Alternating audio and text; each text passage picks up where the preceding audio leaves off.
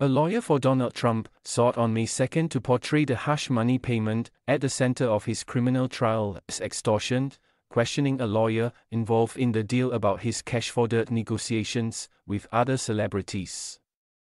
Defense attorney Emil Bove's questioning of the lawyer Keith Davidson hinted at a strategy by Trump's legal team to undermine the credibility of prosecution witnesses in the first-ever criminal trial of a former U.S. president. Trump stands accused of trying to hide a hush money payment to porn star Stormy Daniels shortly before the 2016 presidential election. He has pleaded not guilty and denies Daniels' assertion that they had sex. After Davidson testified that, as then lawyer for Daniels, he arranged the $130,000 $176,000 Singapore dollars payment with Trump's personal lawyer Michael Cohen. Both asked about Davidson's alleged efforts to seek cash from Hulk Hogan in exchange for a sex tape involving the former pro wrestler. He also asked Davidson about attempts to trade embarrassing information for cash from celebrities including actor Charlie Sheen and reality TV star Tila Tequila.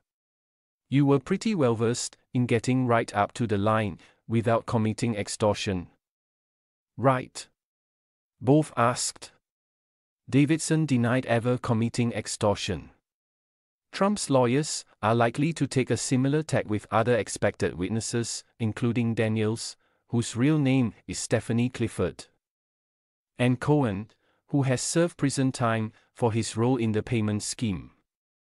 Davidson confirmed Daniels signed a non-disclosure agreement with Trump to keep quiet about a 2006 sexual encounter, but said he would not describe the payment as hush money. It was consideration in a civil settlement agreement, he said. He said the forceful denial he helped Daniels craft when the payment was revealed in 2018 did not amount to a lie because it referred to a romantic sexual relationship rather than a one-off sexual encounter. You have to go through it word by word, and I think if you did so, it would technically be true with an extremely fine reading, Davidson said. Daniels later disavowed the statement and said the signature on it was not hers. Earlier in the day, Justice Juan Merchan signaled he might fine Trump over allegations he again violated a gag order that prohibits him from making public comments about jurors, witnesses, and families of the judge and prosecutors, if those statements are meant to interfere with the case.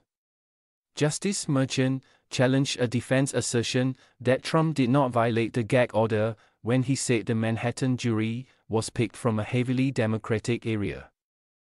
I'm making an argument that he didn't, Trump lawyer Todd Blanche told the judge. Well, I'm not agreeing with that argument, Justice Merchan responded, without saying whether or when he would impose a fine.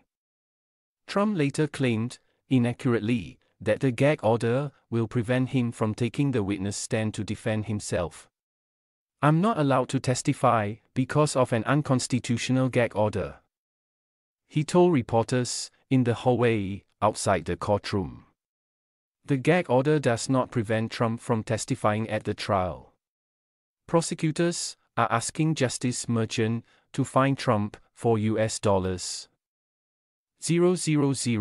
for violating the gag order 4 times last week.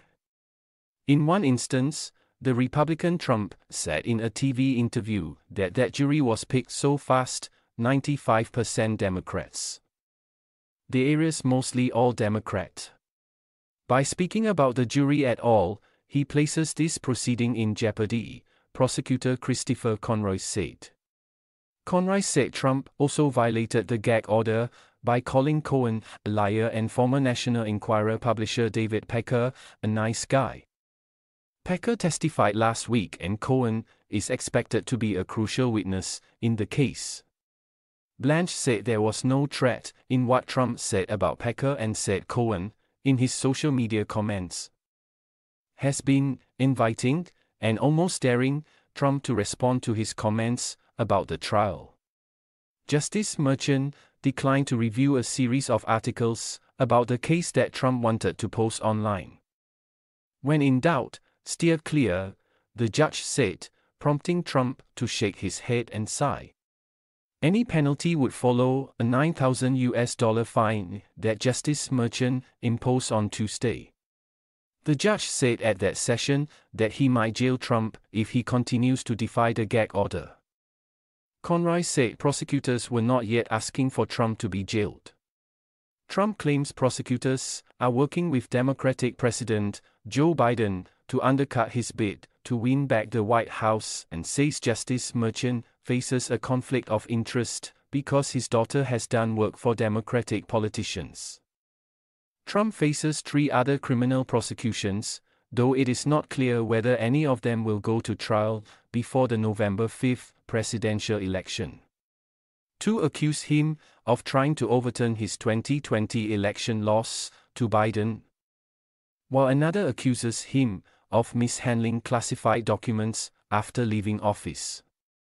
He has pleaded not guilty in all 3 cases.